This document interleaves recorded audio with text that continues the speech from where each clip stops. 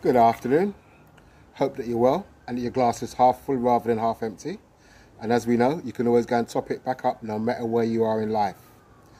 We're getting towards the end of October, heading towards November. The nights are getting more darker, and seasonal affective disorder is probably starting to take place for people that do start to suffer from that syndrome. So today's talk is about happiness. And what is happiness? And how can we maintain it? How can we find it? What does it mean to individual people?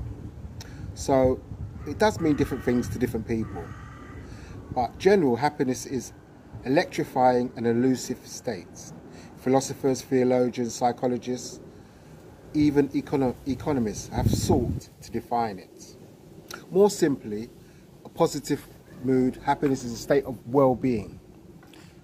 At the center of it is feeling good, feeling positive about your life, and having a deep commitment to whatever it is you're doing that you actually enjoy doing.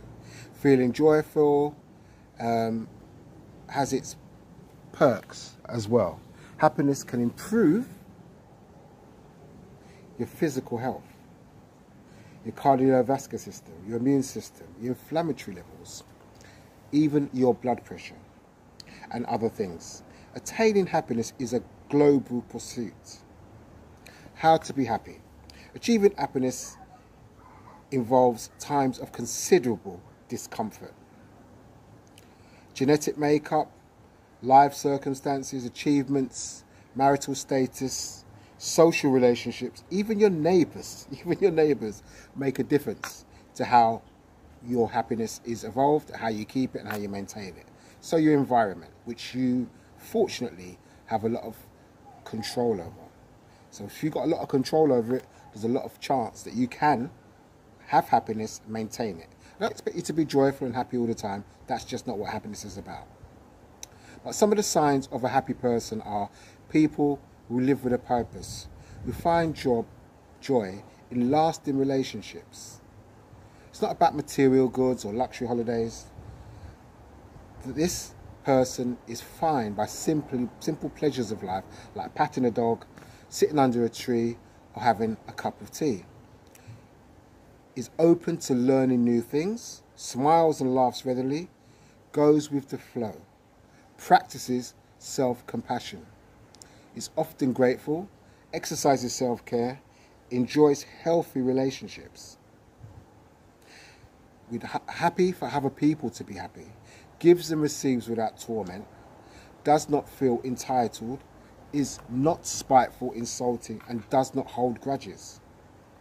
If you can work your way to being somewhere like that, or pay attention to those times when you do feel like the negative sides of that and the positive sides of it, then you're on your way to happiness.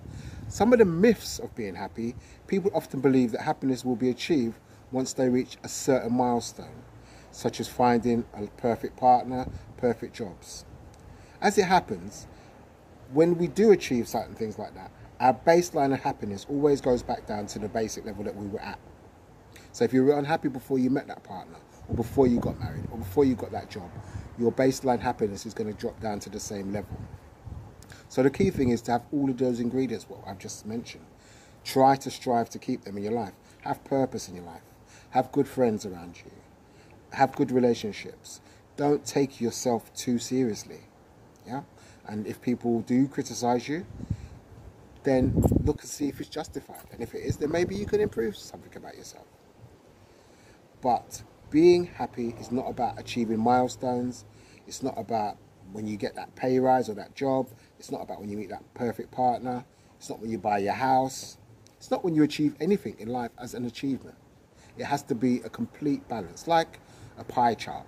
All of the sections need to be filled in to the best of your ability. If you live in an environment where your neighbours get on your nerves, that's going to take away from your happiness. If you're in a relationship that's detrimental and lots of issues keep popping up all the time, it's going to affect you. If you're in a job that's very, very stressful and you say to yourself, like, I've got to do it because I've got to pay my mortgage, you've got to do this, but you're not happy. And I used to have a volleyball coach, and she said, Yinka has got no time to be unhappy. And trust me, I really do work at being happy. It is a pursuit. It is something that is elusive, like what I've said. You can't actually put your hand on it and say, yeah, I've got it. No, you can't. You can't say, I've done all I need to do and I'm always going to be happy. You have to continually to work at it. And this also involves, as I said, learning new habits, new skills, learning the guitar, going back to college, learning how to play rugby, learning how to play football, chess, learning new computer games, developing computer games, creating things. And people like, also what makes people happy is validation. So if you're doing things to help people, like guy working in a charity shop and seeing the smiles on people's faces when you're selling them a book or items of clothing, working at a soup bank, giving out food, all of these kind of things make people happy, and they don't cost money.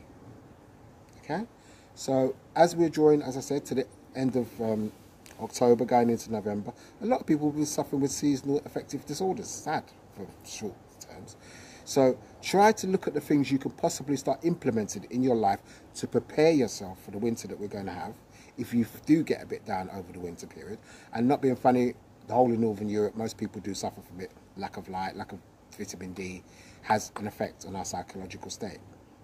So hopefully you found this talk useful. There's some points on it that you could pick up and share with your friends and family.